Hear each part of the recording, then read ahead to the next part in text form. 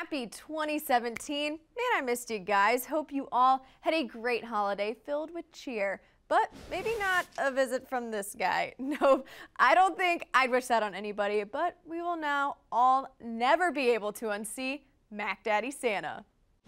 Tiger Woods revealed his interesting Christmas tradition with his kids and broke the internet while he was at it. I, for one, loved it, and I wish I could have used it for my Christmas card this year. That would have been awesome.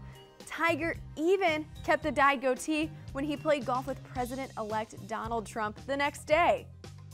I wonder if we'll see a dyed goatee in 2017? Then, of course, Andrew Johnston had to give us Beef Daddy Santa. Bravo, beef, bravo. But they weren't the only ones enjoying the holiday cheer. Check out all the pajama fun from across the PGA Tour. Get it? I said PGA Tour.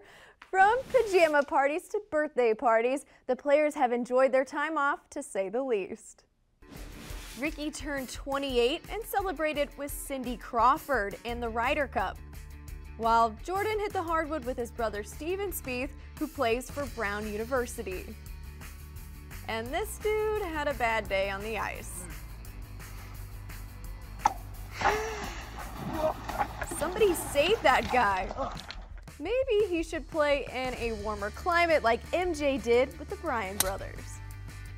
Speaking of the Bryan brothers, Daniel Berger took a different kind of swing with the other Bryan brothers from the tennis world and, of course, Jack Nicklaus.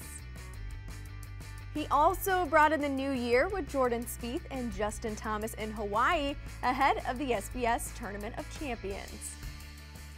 Oh, if only we were there in Hawaii like those guys. Don't worry, I'll take you there this week with the takeaway. That starts back up on Thursday as I recap the SBS Tournament of Champions.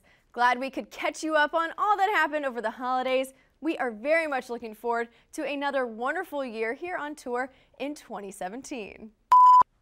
Guys, I can't believe I wore a onesie on the show today.